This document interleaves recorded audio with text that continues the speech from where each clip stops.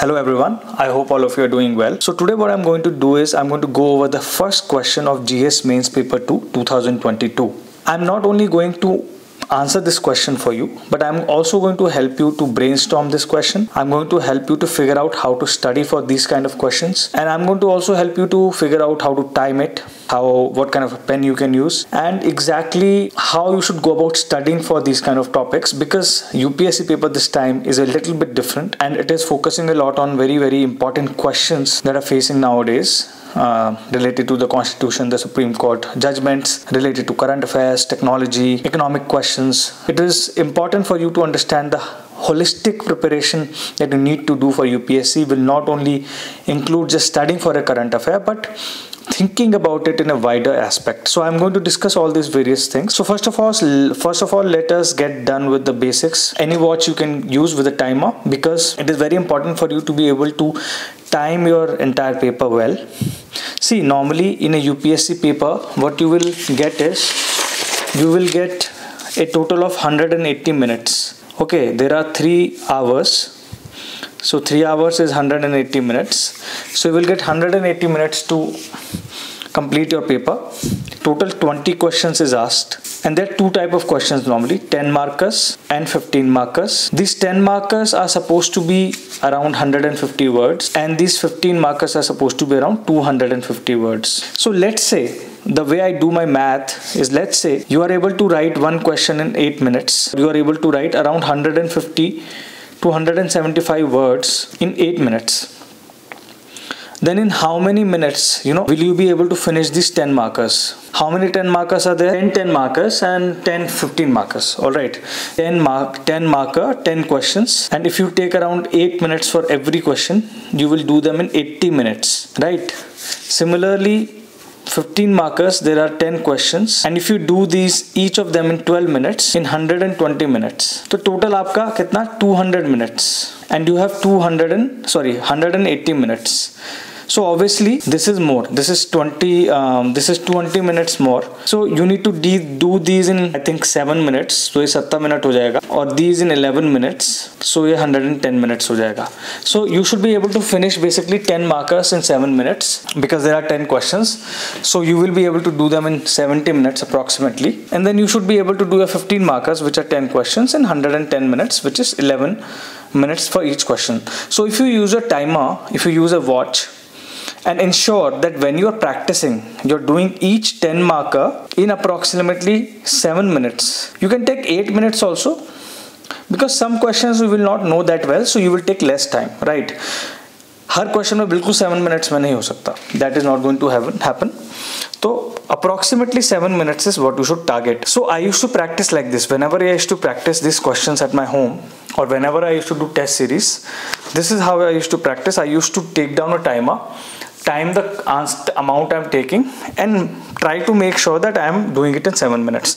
Then I used to move on to the next question and try to finish that in 7 minutes. The pen I use is simple uniball pen, blue pen, best hai. Don't try to use black pen, yellow pen, whatever, different kind of pens. You can use the same for underlining. You can use a pencil for underlining after you have written the question, or pencil for drawing a diagram. But more than that, don't try to use many sketch pens or something. So now let us move towards brainstorming of this particular question. Here the question is, constitutional morality is rooted in the Constitution itself and is founded on its essential facets. Explain the doctrine of constitutional morality with the help of relevant judicial decisions. Now here the question is a statement. UPSC does this. It provides a statement normally in every question, except some questions, and then it follows with the actual question. So this is the actual question here, which the UPSC is asking you, that explain करो कि doctrine of constitutional morality क्या है? What is the constitutional morality doctrine? With the help of various judicial decisions. So you have to of course give examples of judicial decisions. So here basically what are the keywords? Constitutional morality, right, and judicial decisions, various judicial decisions, Supreme Court decisions, High Court decisions. So you have to define constitutional morality, and you have to explain it through the use of some constitutional or judicial decisions by the Supreme Court. this statement doesn't really matter that much, because you have only 7 minutes to answer the question. Only 7 minutes. You have only 150 words, and you have to write almost at least 18 to 19 questions, right, out of those 20. Do you think you have the time to actually go ahead and delve too much into this statement? No. UPSC is asking you a question, go ahead and answer this question. So one of my top things would be, I would directly go into the question by reading the statement and then quickly reading the question, what it is asking, and then I would not worry about the statement. I would, in these kind of questions, my strategy would also be that whenever they are asking to explain some concept, let's say in this example constitutional morality, I would just go ahead and define that particular statement, but that particular concept. I would not go into giving the context or trying to explain what happened and how constitutional morality came to be. All that is not required. Get right into the details, because you have only 150 words. Get right into the details. So of course I'm assuming that you have read about this. This was in news over the last 2 years a lot, because a lot of Supreme Court judgments use this particular term in their judgments, and it also came in a few news articles in the Hindu. A lot of top lawmakers and Supreme Court judges also use this terminology. So that's why UPSC has pulled out this question. So how would I go about and writing this question?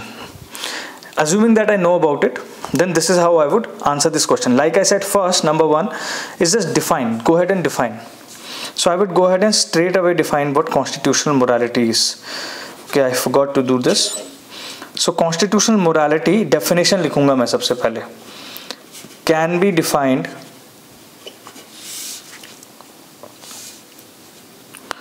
as the process of sticking to the fundamental constitutional principles and values. Okay, these include, or in fact I would, normally what I would do is these include, go to the next. So I would normally go to the next paragraph, because then it is easier to read also. So these include democracy, values such as democracy, equality, socialism, liberty, and so on. So सबसे पहले मैंने define कर दिया what is a constitutional morality. Constitutional morality can be defined as the process of sticking to the fundamental constitutional principles and values. Basically, even if you don't know what constitutional morality is, the word itself defines it. Morality simply means that you are ensuring that there is a difference between right and wrong. So constitutional principles and values, that we ensure that we are sticking to the rights, the right things in the constitution that are given, such as equality, democracy, socialism, etc. So that is what constitutional morality is. Now this is not defined by the Supreme Court. This is my own interpretation from readings I have done. So sometimes you have to do that, but I am using a lot of keywords here. Notice the second thing you should do is keywords. Use keywords in your answers. Here I am defining in my own words, but I am using various keywords also. That is very important. Okay. Now I will move on to the actual body of the question answer. This doctrine can be explained in the following ways. And then bracket mein I will write what is given in the question through various judgments, judicial decisions, right? This doctrine can be explained in the following ways. Number one, Kesavananda Bharti case.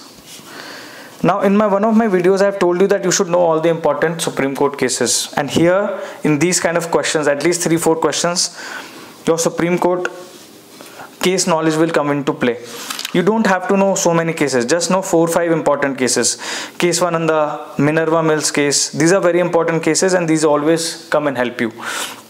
So case Vananda Bharati case is a big case. It can be used in so many different answers. So I would request you to read this. So this judgment limited the power of the Parliament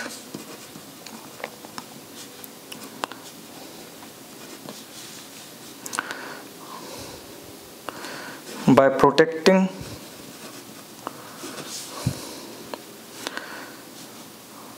Constitution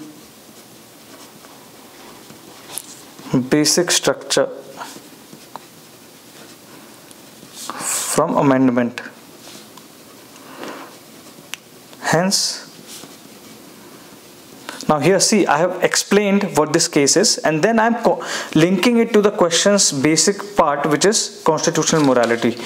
This is important. Hence, it defined constitutional morality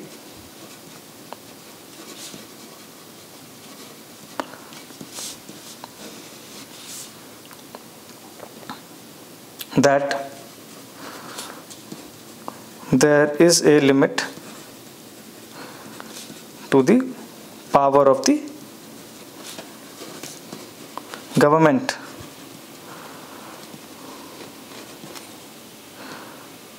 vis-a-vis the Constitution. See, at the end of the day, the basic role of the Constitution is to limit the power of the government, and that is what it did in this particular case one and the Bharati case by defining the basic structure. So I'm going to box this also. So I have not only told you what the case was, but also connected it with constitutional morality. Simple, straightforward approach है, ज़्यादा hi-fi नहीं लिखता मैं, but basics straightforward, basics बिल्कुल clear है मेरे, इसलिए आपको ये सब अपनी पढ़ाई में अगर include करेंगे ऐसे पढ़ना fundamentals को, तो आपका अच्छा जाएगा. Then second, I'm going to talk about the Sabarimala judgment. Sorry, मेरी spelling वगैरह गलत हो तो pardon me, because I'm not in practice. अभी मैं पढ़ाई इतना नहीं करता तो obviously. The Supreme Court gave a new definition to constitutional morality. Now again I'm directly going into यहाँ पे मैं बता भी सकता था कि सबरीमाला जजमेंट क्या था, पर मेरे पास टाइम नहीं है, तो इसलिए I am jumping into constitutional morality, और उसको मैं टाइप कर दूंगा bye balancing right to freedom of religion and right to equality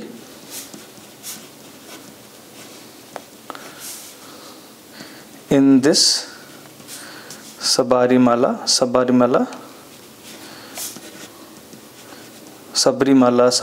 sorry अगर मैं मिसप्रोनाउंस कर रहा था, जजमेंट. ओके, इतना ही पता है. अब to be honest, I don't think you might know a lot more about this particular judgment. Even I don't know, and you might not have read about it so deeply, but it is important that you sort of still write about it, because it is relevant here. You can pick other judgments also. I have picked these judgments, but you can pick other judgments also. Okay. Then the next is right to. Then I can write about one more if the time allows. So right to privacy judgment. But ये ज़्यादा 200 words का हो जाएगा, तो I leave it up to you. Okay. So today, some of you post in your comments what will you write about right to privacy judgment in context with this question. Okay, you as aspirant should do this, and maybe I will comment on some of you so that I will give you feedback. Okay, and then conclusion क्या लिखोगे आप मुझे बताओ. Conclusion में normally I will conclude on the basis of what I have written so far. So I will give you a hint. So it can be seen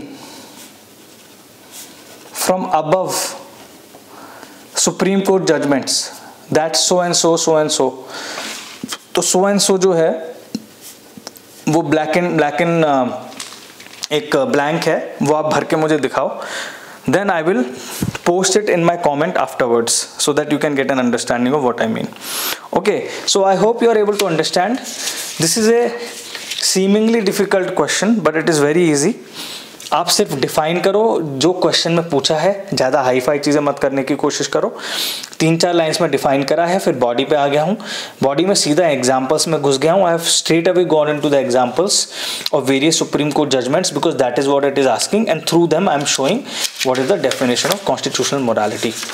Okay, I hope this helps you to understand my approach, my simple approach, and maybe you can also use it to write better.